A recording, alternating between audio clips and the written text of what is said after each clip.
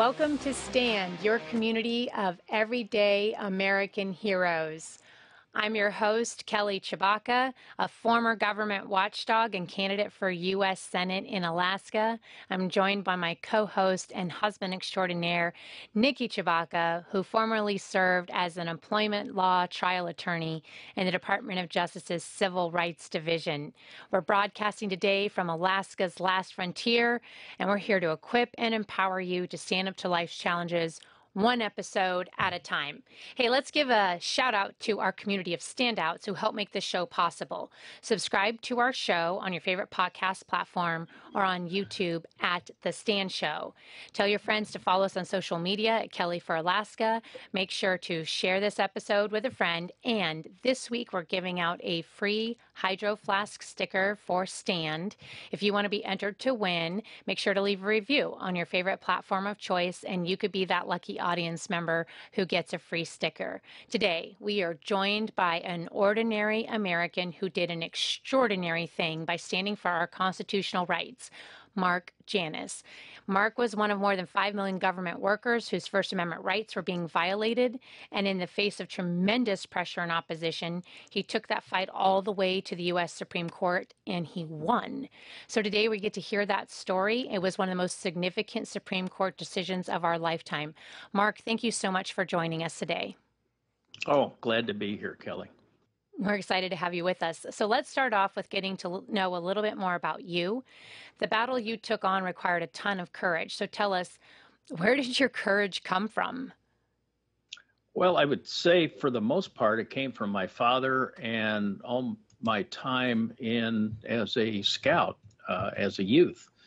Became an Eagle Scout, where I learned a lot about perseverance. I learned a lot about courage. I learned a lot about public service.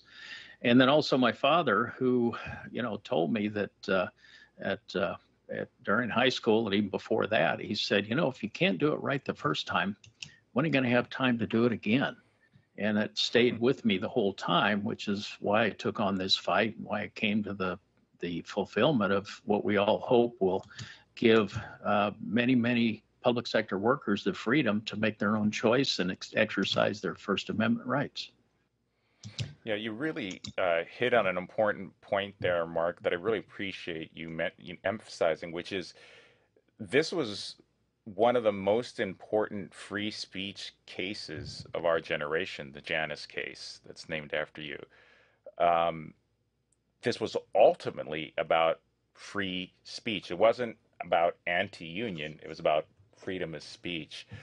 I want to just follow up on what Kelly just asked you and sort of dig a little deeper. The Bible tells us the story of a young shepherd boy named David, who many people are familiar with, whether they're Christians or not. They know the story of King David of Israel. And we know that he slew this giant named Goliath with a sling and a stone. But before David was a giant slayer, he was a shepherd's boy tending to his father's flocks. And he talks about how he killed a lion and he killed a bear to protect his flocks, and that prepared him and equipped him for facing the giant Goliath that he would later face. Circling back to your childhood, is there a specific story that comes to mind from whether it's your childhood or your young adult days when you had to take a bold stand with your metaphorical slingshot and a stone to take out a lion or a bear that you feel helped prepare you for that battle before the Supreme Court? Well, I would have to say it again goes back to my scouting days, learning to be out in the wilderness, fending for myself, and having to complete a whole variety of tasks in order to earn that highest rank. And it was during a time that Scouts may not have been the in thing or the vogue thing at the time, and people were always detracting from it. Even though it was very popular, there were still the detractors. And the idea that you can stay with it when you've got especially when you get into high school, when you're starting to get into cars and thinking down the road for college, and you're also, starting to date and, become familiar with your friends and making fast friendships that last your whole life. I would say that perseverance and that continuation to get to that ultimate goal was probably the thing that led to what I did and when I did it. Yeah, so Mark, Nikki and I are familiar with your story, but let's get our audience up to speed. Can you walk us through your career, where you started in your career? Where were you? What was your job? When you filed your first lawsuit? How did this all start? Well, it all started back in when I joined the state of Illinois as a child support specialist. And during the initial HR intake, you're signing all kinds of forms. You begin to want to get into the job. You want to begin to learn the ropes and the like. And of course, naturally, you're also looking for that first paycheck. Mm-hmm. Well, that first paycheck had a line item deduction right along with all your taxes and pension and health care, et cetera. And it says that I was paying union dues. Well, that's what I thought was odd, because I never signed a union pledge card. Nobody ever said anything to me about joining the union. So why am I paying union dues? Asked around to my peers, and they said, oh, yeah, you have to pay the union in order to work here for the state of Illinois. If you don't pay the union, you can't hold your job. Well, I thought originally that was ludicrous, quite frankly. I mean, why do I have to pay somebody to have a job? That to me just doesn't make sense at all. But the idea of trying to do a good job, trying to do what I needed to do as a child support specialist, I kind of put that on the back burner and kind of forgot about it for a number of years. Well, why did you have to pay a union to have your job, especially if you didn't sign anything? Well, because unions a number of years ago went to the state legislature, and they said that they set up a law that said if you work for the state of Illinois and you're under a government collective bargaining unit with your job title, you have to join the union, have to pay dues. Now, since I was not officially a full member and I was only a non-member, I had to pay approximately 80% of full membership dues, which quite frankly was not, there was only the difference of maybe about $6 every paycheck. And therefore, I was covered under that collective bargaining agreement, and therefore the union spoke on my behalf, even if I didn't want them to. And that was all because the state of Illinois passed a law in cahoots with the union, the public sector unions like AFSCME, So or to hold that job. You weren't part of the union. You weren't technically a union member, but they were representing you and bargaining for you, even if you didn't ask them to and didn't want them to. Correct. Yes, because go ahead. I was covered under that job. Yeah, I was covered under that job title. I see. Under the job, and there were hundreds and hundreds of job titles within the state of Illinois that was covered under a much larger collective bargaining contract with the state of Illinois. Okay, and so then you've learned this. You think that's, by the way, not an insignificant amount of money that we're talking about. I oversaw personnel for the state of Alaska and all the bargaining agreements, and taking that much money out of somebody's paycheck multiple times a year actually adds up to a significant amount of money by the end of the year. So you go back to being a child support specialist. So you're working on getting kids the money that they need in order to live, and go back to being a government civil servant employee for many years. this goes on for over a decade. And the Illinois state government is taking your money and passing it along to AFSCME. Is that all correct? That is correct. Yes, they basically treated me like an ATM machine. That's how I put it. Because, and the reason I say that is because the money kept coming out of my paycheck, going to the union, and I didn't have any say in the matter. I had no choice, and I had no voice. Did you have other people with whom you were interacting who were also covered under that collective bargaining agreement who felt like they had no choice either and struggled with that? At the time, no, that wasn't discussed, and that information was not forthcoming.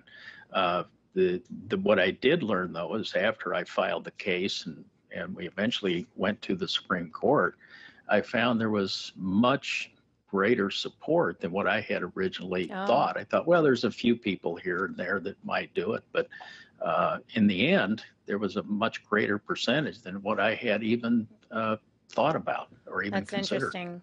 So this group of non-union employees who are forced to pay a large percentage of fees because of Illinois law, these are called agency fees or fair share fees. So let's pause our discussion with you there, and we'll pick up after the break.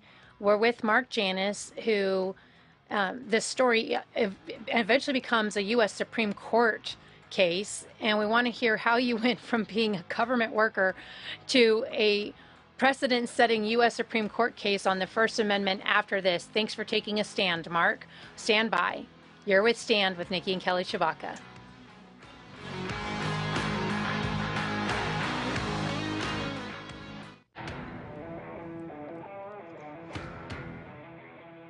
Welcome back to Stand, where ordinary Americans can do extraordinary things, just like Mark Janus, who's with us today. Mark, we're hearing your story about how you became a government employee who took your work issue all the way to the U.S. Supreme Court. We just heard about how you were not a union employee, but you were being forced to pay what we call agency fees to the union that had the collective bargaining agreements for the government employees in Illinois. One of the things that happened there is these fair share fees or agency fees, they were often being used to support political activities and speech that really went against things that you believed. So one of the first questions we want to talk to you about is, what did it feel like for you to be forced to pay for political activities of an organization you weren't a member of and for things that you didn't believe? Well, quite frankly, I was upset. I mean, here's my funds taken out of my paycheck, and it's going to fund an organization that is setting policy, making policy, and providing information to its members that, quite frankly, I didn't agree with, and that I didn't want to be a part of. For example, endorsing political candidates for office at all levels, from the city to the county to the state, and even on the national scene. And trying to tell me that I had to vote in a particular way because that's the candidate they endorsed, which I didn't agree with. Everybody has the right to a private ballot when they walk into the voting booth. But here was the pressure from the union with political information being put on my desk at work, or emails that were sent to me, or flyers that were put in my mailbox, by union members. And I just, quite frankly, felt violated in many different types of various ways. It's interesting hearing your take on that. When I was running for U.S. Senate, there were so many times I encountered workers who would say, oh, yeah, you should know my union is supporting your opponent, but I don't know anybody in the workers who support your opponent. We're all voting for you. I'm sorry that our union leadership is supporting your opponent and our money's going that way, but don't worry about it. All of us are voting for you. So it's exactly like how you're describing. I think it's important to share that, Nikki and I don't oppose unions. They serve an important role for workers' rights. My dad was a union employee his whole career. But also, as part of that, unions are supposed to protect and represent workers, and that includes protecting their constitutional rights. And First Amendment rights don't get surrendered simply because you accept a union job or a paycheck. So we should all be standing with every worker who wants to control how their paycheck is used. That's what workers are supposed to have protected, especially their paycheck. So as your story progresses in your situation, the governor of Illinois ends up suspending the collection of these agency fees, the thing that was coming out of your paycheck, from non-union members, which applies to you directly. When he did that, tell us what happens in your situation. Does the union just follow the executive order of the governor and stop collecting agency fees, or start seeking consent from you in order to continue collecting agency fees? What practically happens when the governor makes that move? Well, what he did is he filed his own case against the union, but when it got into court, the court said that he did not have standing because, being a public official such as a governor, he was not having to pay any of these fees, agency fees or otherwise. So the court felt that because he didn't have standing, that's where then my case came to the forefront. And the case that we filed at the federal level in Chicago, at the circuit level, was allowed to stand, if you will, and was allowed to continue because I was a union payer, even though I did not want to be, a union member. So therefore, there was that idea that the court could continue to hear my case and how we continue to pursue it and continue to argue it. Mark, let me ask you, following up on that, I have another question, but I think this is an important setup for the question I'm going to ask. How did they identify you, or how did you yourself get involved in this issue? Because it theoretically could have been anyone who shared your views and your concerns. So how did you get into this mix? Was it something that you sort of raised your hand and said, "Hey, I volunteer me," or were you approached? How did that all happen? Well, it was somewhat of a how shall I say, a combination, if you will, Nikki.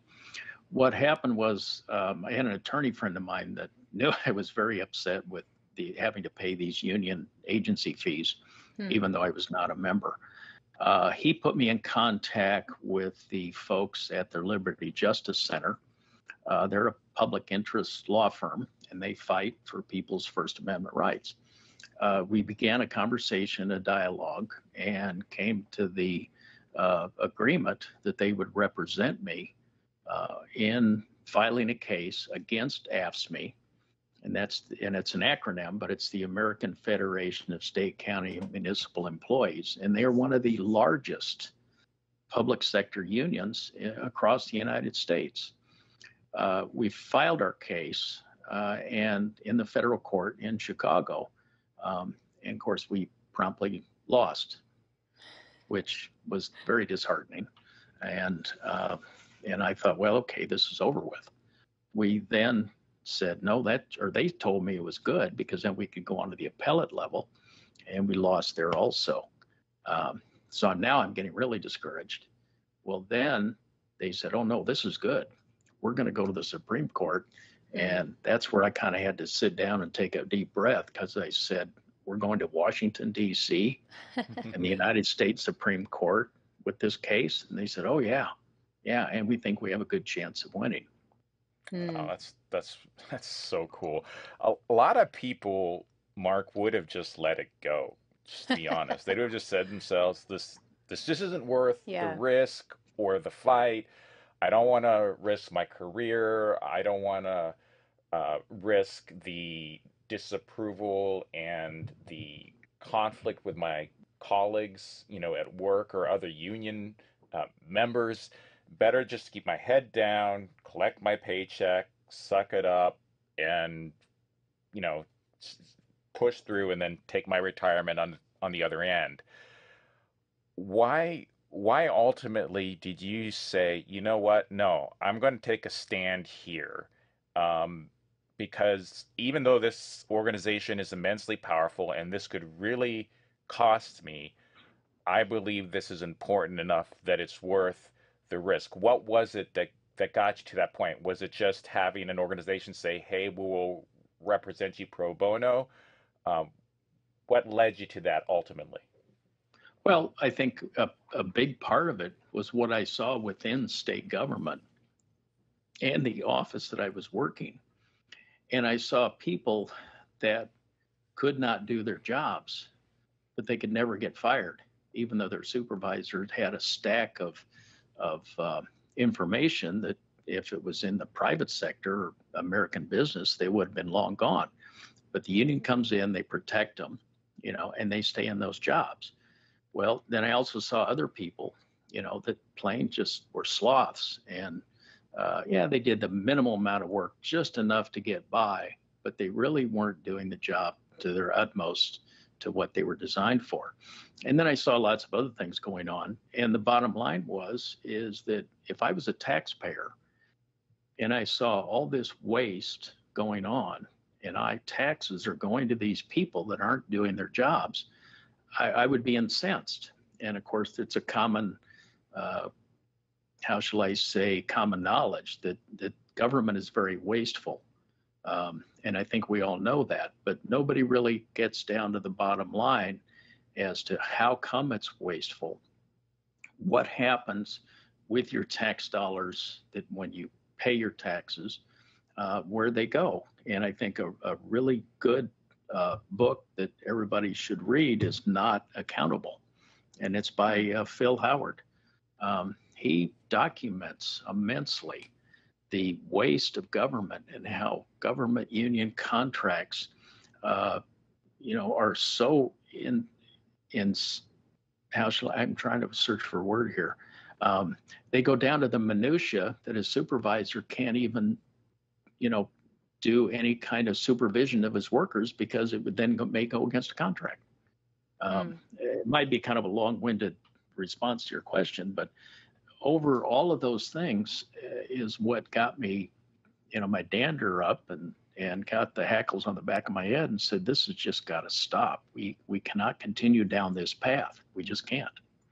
It sounds like if we were to sum up the story, you would say paychecks are worth protecting. Workers' paychecks are worth protecting. And where your dollar goes, this dollar, that $10, this $10, it actually makes a difference. We saw that recently with people's choices to stop supporting Bud Light, right?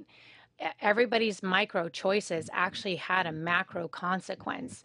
And you came to that conclusion years before.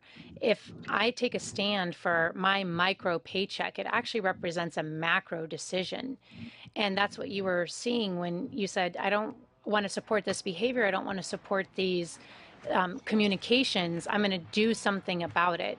And that motivated you to take a stand. My dad would always say, hey, kid, if you think something needs to be done, stop pointing the finger. The person who probably needs to do it is you. And Mark, kind of sounds like that's the conclusion you came to, and you're challenging all of us to come to. We'll be back after this break with Mark Janus. Stand by.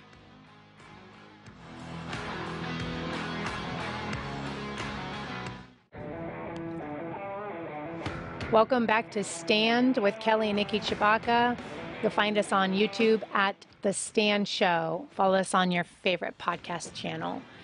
Mark Janus, thanks so much for being with us today. We've been talking about your fight for workers' rights all the way up to the Supreme Court. Nikki, you had a great question we were just talking about. Yeah, Mark, I wanted to ask you, even though you took a stand for workers' rights, I mean, that was what you were doing. You were taking a stand for workers' rights. You've been wrongfully demeaned and even threatened as a union buster.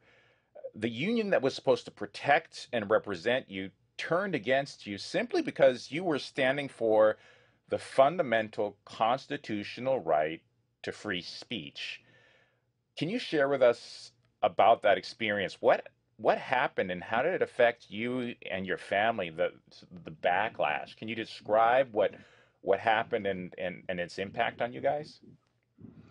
Well, initially, I didn't tell anybody what I was doing. Didn't even tell my own mother, um, because, I didn't. Number one, I didn't know what kind of backlash I would Hmm. receive, if any, and I knew there probably would be. And not knowing the outcome of what was going to happen, there's no point in making a big deal out of it, and then you get disappointed. But at the time that the petition went to the Supreme Court, and then they uh, accepted it and said they would hear the case. Well, that was all over the news on a national basis. So it was a little hard to keep it quiet at that point. So that's when, the union really got on my case, with news articles, all kinds of op-ed pieces, et cetera, et cetera. And the people at work, it, that was surprising because even though they didn't overtly come out, but I could tell by looks, I could tell by people that I used to talk to all the time now just wouldn't even speak to me. I'd have people that I'd meet in the hallway and they'd kind of brush up against me, like you bum, type of thing. And so it was, they thought I was basically a pariah, is what it boiled down to. And kind of an interesting sidebar to that is that I eventually did tell my mother I was going to the Supreme Court. I was handling this case. And of course, she, pondered that for a second. And then she said, you know what, um, Mark, you know what they did to Jimmy Hoffa? Oh. That's comforting. Yeah. And I said, well, thanks for the support. Of course, my two children were very much in support and said that they supported me, of course, and the like, but they were somewhat concerned. But I kept their names totally quiet, and my whole family totally quiet, because obviously I didn't want anybody coming after them and the like. So there was a time also during this process when I had a lady come to my house, and she put a post-it note on my door in the middle of the night. It was like 2 or 3 a.m. And it said, "I told you we knew where you lived." And of course, we know that it was a lady, and it was the time because I had installed some security cameras at the front door, the back door, and a security system. And we went back and replayed the tape, went to the authorities, and they said, "Well, we really can't do anything because you didn't have any no trespassing signs up. So you're kind of on your own in that regard." But that was Hmm. the only thing that happened then. Of course, there was a couple other instances after the court decision came down in my favor that things got a little more ugly in that regard. How did it get more ugly? Well, after the decision, I was in New Mexico, talking to people and trying to promote what's now known as Janus rights. And I found out that there was a gentleman up in the state of Washington that had posted on Facebook that he proposed that somebody ought to go out and try to kill me. And he did not get any takers on it. So he posted again and said, "Well, I guess I'll have to do it myself. And after I do, I think I'm going to eat his brains because I bet you they taste good." Well, obviously, this guy was, not totally all there. So the FBI got involved, and eventually the gentleman was arrested and so on. But he'd also made threats against Trump at the time and other public officials. So he wasn't singling me out, but it was still very disturbing nonetheless. Of course. Well, I'm sorry, Mark. I imagine that wasn't the only death threats you got. No, well, if there were others, I'm not aware of them. And but I think the union knew that if anything did happen to me physically or otherwise, Hmm. quite frankly, would probably go against them in a big way, in a very negative way. So I think they kind of put the word out to, lay off. any kind of physical threats or other types of threats. And they mainly did it through, newspaper, media, that sort of thing. Mm-hmm. Well, can we follow up? I want to move to something a little bit more Yeah, that was the lighthearted. downside of it. That was tough. Everyone knows taking a stand comes at a cost, Yeah, but but they often don't see the cost or hear about the cost. They hear the sort of the heroic side of the story, right? The happy ending, so to speak, but they don't often hear what it took to get there. And that's why it was important to ask those questions. And thank you, Mark, for being so open about it. Um, what was it like, uh, you know, when you got to the Supreme Court? Tell us a little bit about that. Well, when I actually got to the Supreme Court, um, of course, when we walked in, there was lots of, protesters and others, not a large amount, but some. And quite frankly, it was just overwhelming. Um, Here I am walking into the Supreme Court building as a plaintiff in a lawsuit, and going into the courtroom, which is packed, because every time the court has oral arguments, lots of attorneys, lots of media, and the like. And here I was introduced to the governor of Illinois. I was introduced to Betsy DeVos, Secretary of Education, and other notables. And quite frankly, it was just overwhelming. But when Justice Roberts called my case, to hear your name called by the Chief Justice of the Supreme Court is just kind of blows your mind, if you will. And then as the arguments proceeded, when you hear the arguments back and forth, and let me clarify something for people. The Supreme Court, when they hear a case, it's more like a debate. It's not what you see on Law and Order or some of these other TV shows.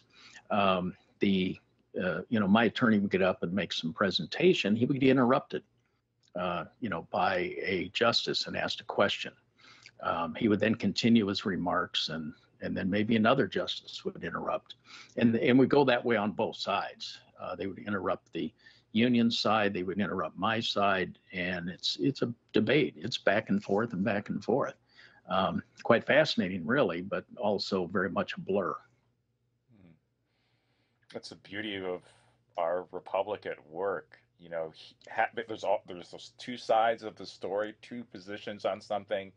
People in an orderly, respectful way debate the issues, and the justices listen, ask probing questions, then they debate amongst themselves, they argue amongst themselves, and then they draft their opinions with their justifications for them. I mean, for me, it's a beautiful process when you see justice work out in that way, even if the outcomes aren't always what we might want them to be in a particular case. It's part there's of what makes our dignity in country great. process. Yeah. So, Mark, we know that you're not a lawyer, and there's a lot of debate about all this. However, you were pretty close to the case, and you've lived this out. What's your take on what the court decided in this 5-4 ruling? Well, I think what they decided, and the main point is that if you are a union member, you give up your First Amendment rights to that union and to that authority and the administration or the officers of that union, and they speak on your behalf. If you are not a member of the union, you retain those First Amendment rights. You can speak for yourself, and you can make your own decisions. And that is the basic context of the case, that each individual employee, worker, whatever you want to call yourself, you have that right to make your own decision. However, once you become a member of a union, you lose that right. You give it up. And that's why in the decision that Justice Alito wrote, he said, you must be given the ability to make that decision for yourself, and it has to be declarative, it has to be clear, and you have to be informed of your rights. Now, as an example, we're all familiar with Miranda rights. I mean, if an individual is arrested, they are read their rights. Well, why is it when a new hire goes into a government office, why is it that they're not given the same rights, such as what's now known as Janus rights? Why are they not given those rights? Just like your point when you said, I didn't realize I ever gave that up. Yeah. And so that is the only thing that is there. However, unions don't like that idea. They don't like the idea that you have a right to make your own decision. They want to make it for you. Let's pause there. That's an important point to take up after this break. Make sure to subscribe to the Stand Show on YouTube or Stand with Nikki and Kelly on your favorite podcast platform. We are with Mark Janus, the gentleman who is an ordinary worker who took his case all the way up to the Supreme Court to fight for workers' rights. And we will be back right after this on Stand.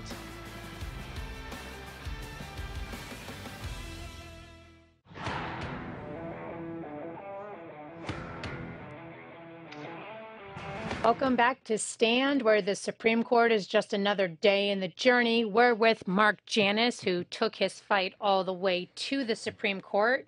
We're hearing how his normal everyday workday turned into an epic day at the Supreme Court. Mark, you just told us about that story, but I want to pick up the conversation where we just left off.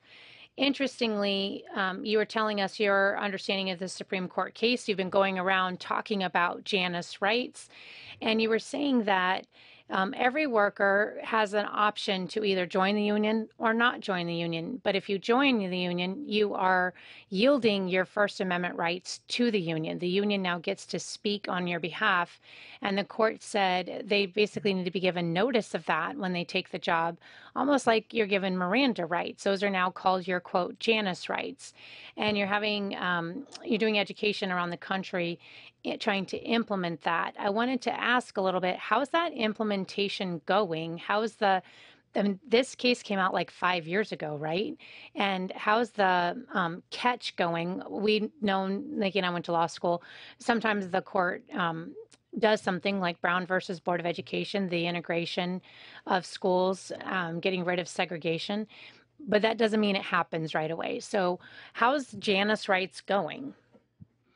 Well, it's kind of a tough road, Kelly, and that's primarily because the unions are doing everything they can to circumvent the decision. For example, on the day of the decision in 2018, Governor Jerry Brown in California signed a new piece of law into effect that states that if an individual that's a member of a union goes to a supervisor and asks, well, can I get some more information about this Janus rights and, what's it all about? The supervisor cannot talk to him about that under penalty of law, and the supervisor is to direct him to the union. Now, what could possibly go wrong with that idea or scenario? In the state of Illinois, for example, they passed a law that said that the union gets a mandatory meeting with every new hire at the beginning of the intake process. However, is the other side, such as my side, if you will, be given the right to explain to people they do not have to join and they do not, necessarily have to sign that union card? No, it's all one-sided. And there are other states besides Illinois that have done the same thing across the country. And the unions have done everything they can to circumvent the process, even to the point of if you did want to try to resign and get out of the union, or what's now known as opt out, unions make it incredibly difficult. They put in all kinds of what's known as windows, where you can only withdraw from the union, maybe for a particular 2-week period, 1 month out of the year. So in essence, what you're doing is you're giving up your rights for 50 weeks out of the year, and only being able to exercise those rights for 2 weeks out of the year. Now, let me, suggest that if somebody had that same right that's within the Constitution, let's say the Second Amendment or any other of the rights that we are offered, there would be a total uproar, unbelievable uproar, that you can only allow your rights to be exercised 2 weeks out of an entire year. I mean, it's abominable. Right. Let's think of it that way. Well, it's interesting to hear your take because I remember when I served in the cabinet for the governor of Alaska, I was in charge of personnel and I was in charge of implementing the Janus decision. And so we were supposed to change our rules to require a directive that we got direct communication from the employees, like a card, just like you're saying, where they said they wanted their union fees deducted from their paycheck. So they directed me and our HR department, yes, please deduct my union dues, so that we didn't assume that they wanted their First Amendment rights violated. And immediately the unions filed lawsuits against us, putting a stay on that.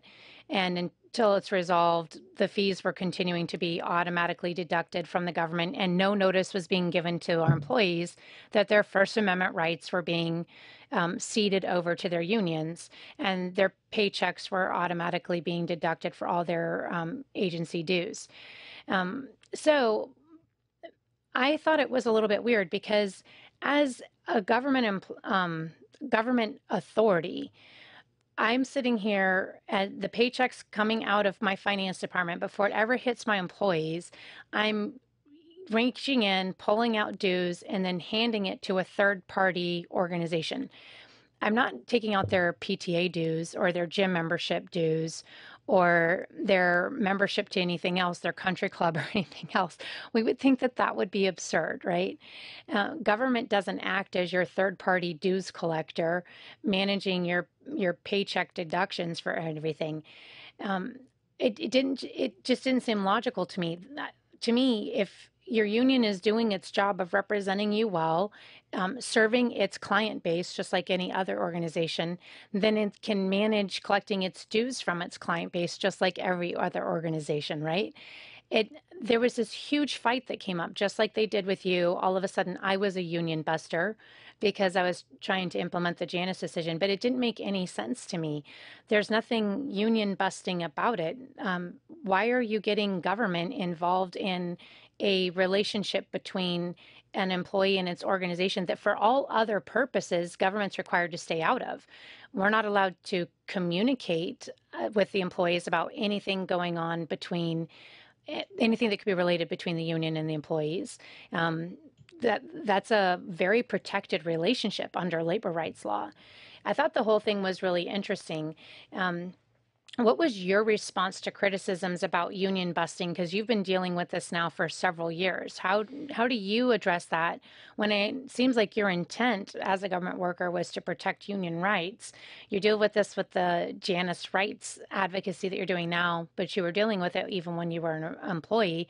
For people who are listening who might want to take a stand on this issue, how would you equip them with responses to allegations or accusations that they're union busting?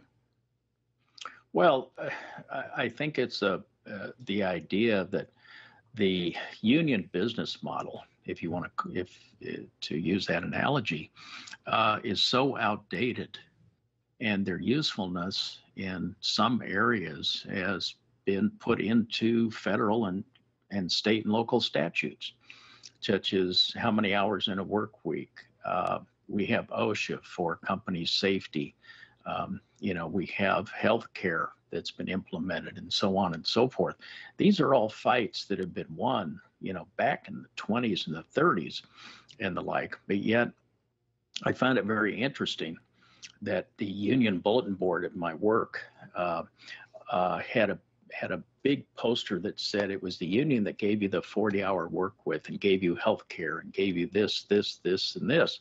Well, yeah, they did back in the 20s and 30s, but they're still trying to take credit for it and the like. And their business model has now turned more to politics and policy and keeping their power, keeping that ATM machine running, if you will, so that they can back the candidates to support them. For example, out of every dollar that a union collects in dues, less than 20 cents of that dollar actually goes to wage and benefit negotiations. The balance of it, or close to 80 cents, goes to some overhead and the administration of the union. But the majority of it goes to political purposes. And it also can be used not necessarily on a dollar for dollar basis, but it can also be used as an in-kind basis. So let's say that you're running for office. You can have a whole bunch of union workers out there putting up signs, going door to door, canvassing, et cetera, that amount to more than millions of dollars in additional funds, if you want to put a dollar figure on it. It's over and above what they collect in dues. And if you also look at where this money goes, it's primarily, to the progressive left.